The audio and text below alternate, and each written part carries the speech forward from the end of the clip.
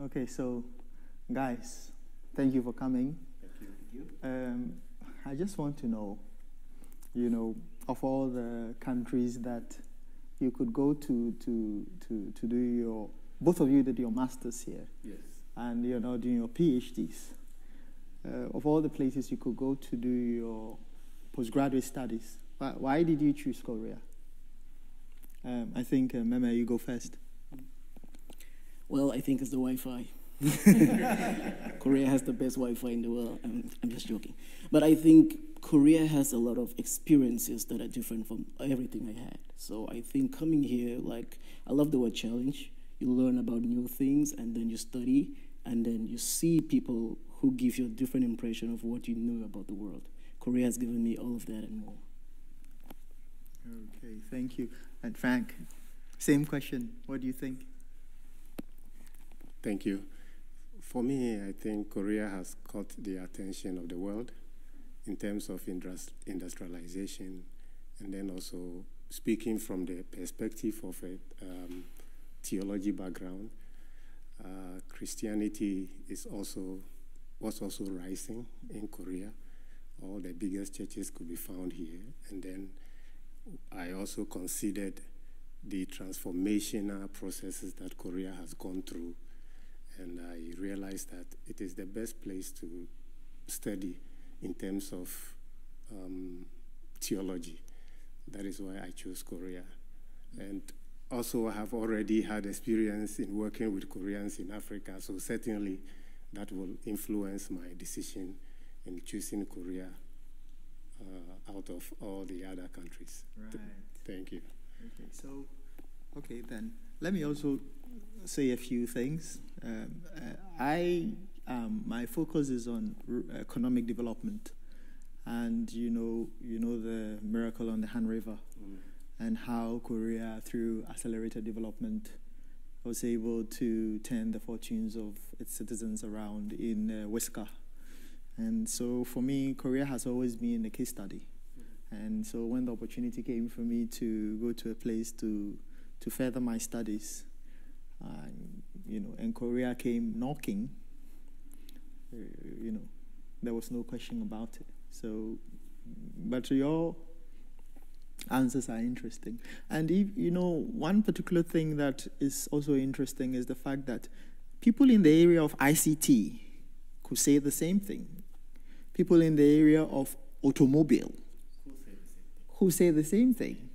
People in the area of shipbuilding could say the same thing. People in the area of healthcare could say the same thing. So it's not just about economic development, it's also about many other sectors. And so it goes beyond YGU, it goes beyond what is taught here. Korea is actually the hotbed for a lot of opportunities now, and I hope it will continue to attract the brightest and the best in all spheres of life. So let's talk about benefits. We all know it's been positive since we came here, but I want to hear the stories. How have you benefited? How have you benefited? Thank you. For me, I must say that I have benefited immensely in terms of scholarships, in terms of support by professors, and not just professors in my department, but it cuts across. And you look at the enabling environment they've created, the serene atmosphere, and the love, the support, trying to get the best out of you as a student. And it is not an atmosphere that discourages people. This atmosphere is so unique that even if you don't know, you are desiring or desperately looking out to learn something or to get something out of what you are being taught. So the benefit is so interesting and so amazing, to say the least. It's so amazing. Thank you. Yeah, Meme, benefits. Well, I could spend the whole day talking about benefits, but I'm just going to try and summarize. So I think for me, the first benefit is people. So at Yemyung Graduate University, I've met a lot of wonderful people, the staff, and people from Africa, from other places of Africa. Those are opportunities I didn't have, or got to have in Africa myself.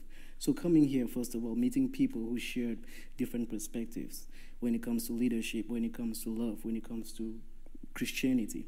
All those things make me see life from a different perspective, which is why I'm here and which is why I want to continue learning, being in this kind of environment, because I think it fosters the kind of spirit which I am looking for. Thank you. Okay. All of you forgot to mention peace.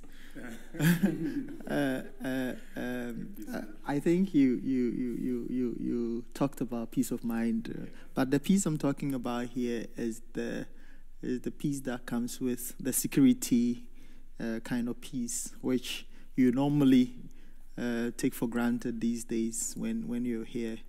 One very important benefit.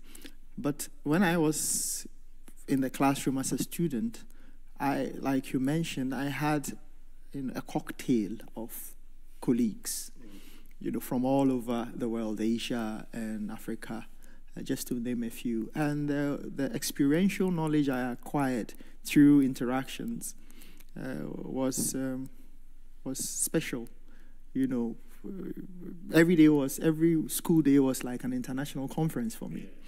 And you have the opportunity of speaking to people about the issues in Kathmandu because they are from Nepal, or you speak to people from Rangoon and the issues in Myanmar, or people from Manila on diversity in gay rights and stuff like that. So it was a beautiful experience, and it has enriched my understanding of diversity. It's enriched my understanding of culture. It's enriched my understanding of the uniqueness of humanity and God's creation. And something like this you come by with money. Something like this you come by with resources. You just have to experience to know. But moving forward, my background is research. I am a research professor, and both of you are PhD students, so I'm in very good company. Let's talk a little bit about research in the university.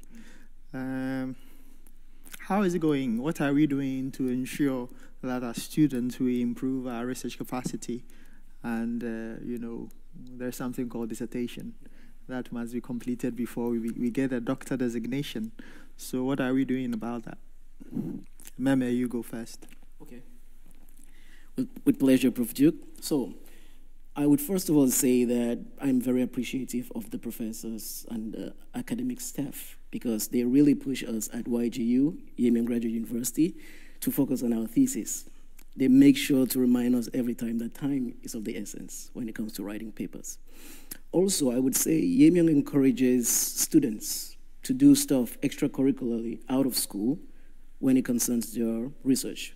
An example is that we have a group in my class where we do research papers. So the goal is to publish papers in credible journals, which can be peer-reviewed, which also helps in the thesis process. So basically, with this group extracurricularly, we still have the opportunity of a professor who can monitor us during the research process to help us in teaching us the skills we need, which are necessary for writing. And I think this is a real boon when it comes to the final process, like the professor says, evaluation, the thing that we all dread and we want to pass. So I think it's really great. Thank you. Right, it's good. Frank, any thoughts? Yeah, my thoughts are not different from what Meme has just said. Right from the word go, you are made to understand that the ultimate goal of your PhD is to be able to put together a very good dissertation, which the university focuses on that. And professors like you are very keen in teaching students and taking them through the modalities and also which methods they have to use to be able to finish in time so they could graduate.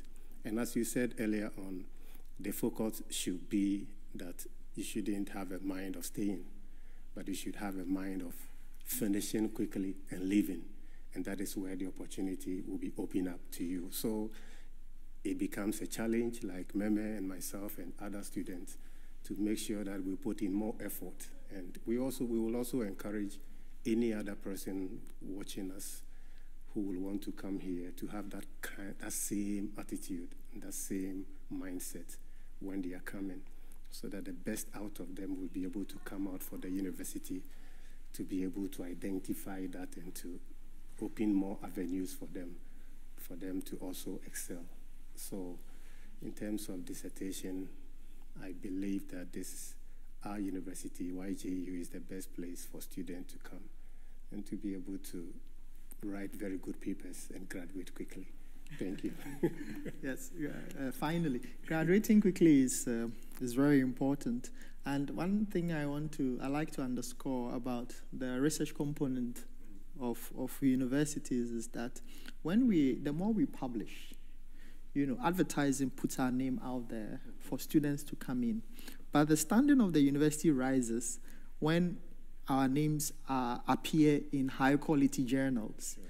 So you are a student here, you write a paper, your name appears, and the university's name appears.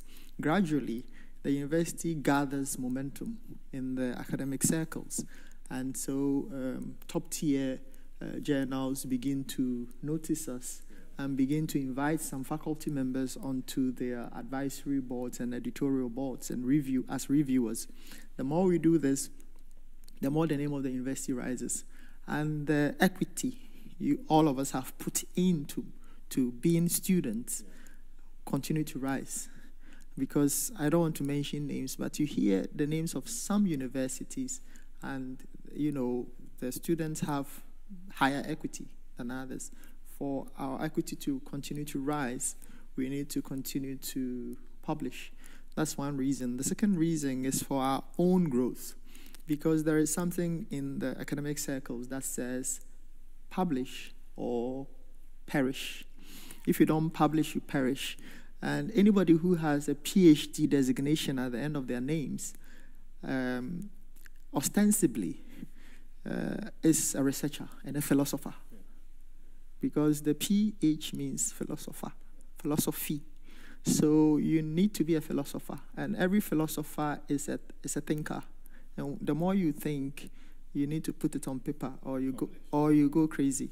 So, so it is very important that we keep publishing, so that we live up to the PhD designation that we are all seeking to have. So, Meme and Frank, thank you very much for the discussion.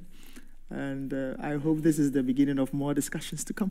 Yeah, thank you very much. Thank you very much. Yeah. Come to Yemyung. Yemyung으로 오세요.